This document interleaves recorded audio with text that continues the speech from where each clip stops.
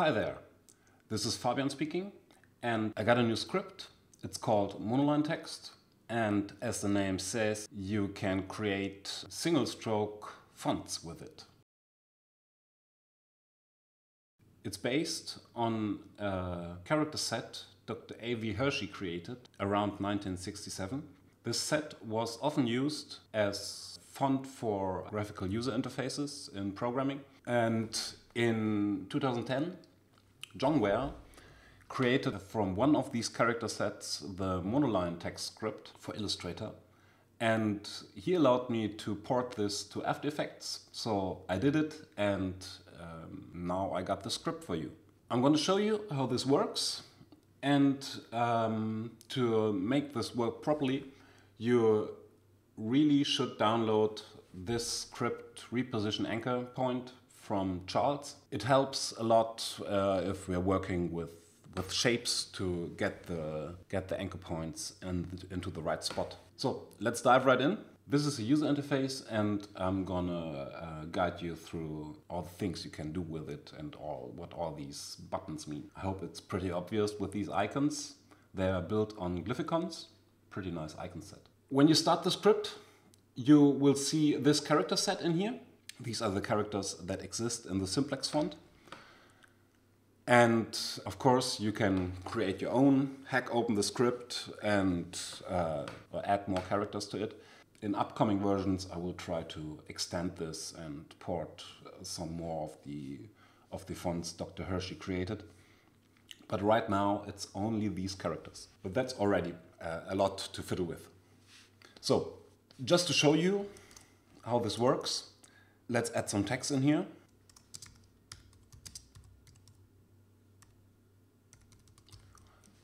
And define a point size and hit write. There you go. We got our text done. Now you can, if you just got one layer, reposition it, reposition the anchor, and you can access all that shape layer goodness you can do with After Effects. You also can create masks. There you go. And the third option is to create a motion path. Let me delete this.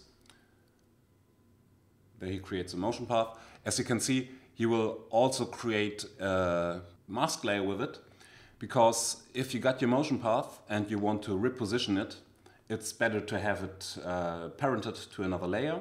So we can just scale up the path how we want it to be, and then delete the layer, and there's our motion path in the right size.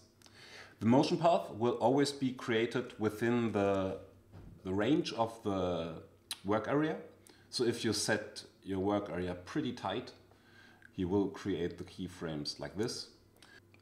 Make sure you have enough space in your work area to create lots of keyframes.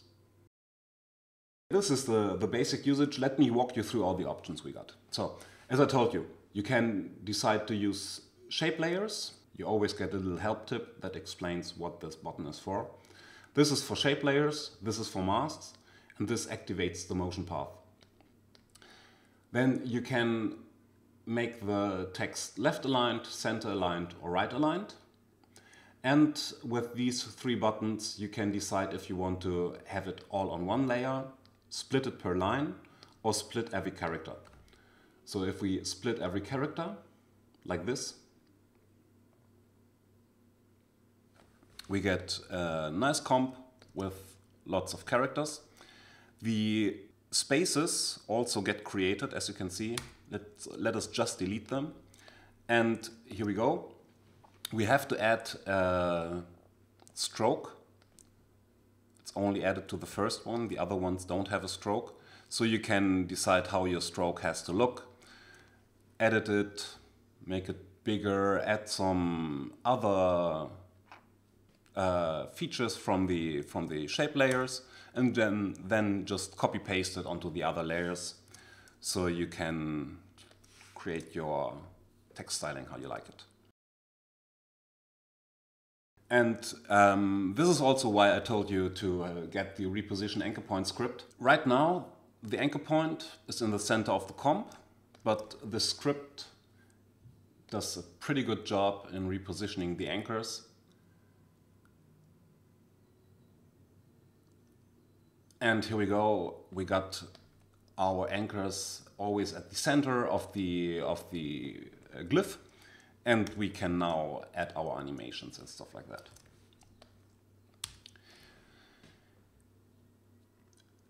Separating by character or by line, of course, works also on masks.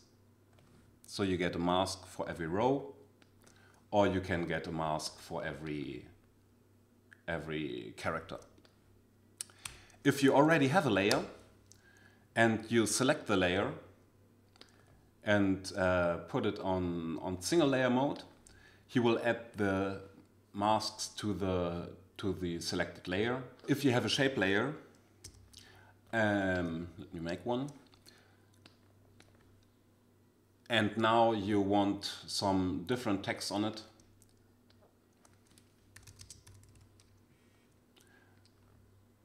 He will add it to the text layer. This only works on single layer mode, because if you have several layers, it makes no sense. That's it for these buttons. Here, pretty easy, you can define the point size. You still can scale it up afterwards, but it's nice to have something to start with. And this ABC button, you can see it also in the overlay. He adds back again the basic character set, so you can see if the characters you want are existent or not. If the character doesn't exist, he just skips it. Then we got some settings. We can tell him to use roving keys, and we can define the color of the solids to create it. This is in a range from 1 to 0, so 0.5, 0.5, 0.5 is gray. Let me show you. We get a gray layer. Here we got some more info, what all these buttons do, but I think the icons and the overlays will do just fine. Not a lot more to say. If you have questions, ask me. If you saw the demo, you see what you can do with this. I think using masks is useful for playing with strokes, or 3D stroke from Trapcode. Plexus also works fine with it. But the thing I think it's more interesting is using the shape layers, because you can do pretty amazing stuff with the shape layer options and get really nice, clean, slick looking fonts. So have fun with it. If you enjoy it, let me know. I would love to see some results. And if you run into any bugs or questions, just ask me. Thank you for watching, and go make something.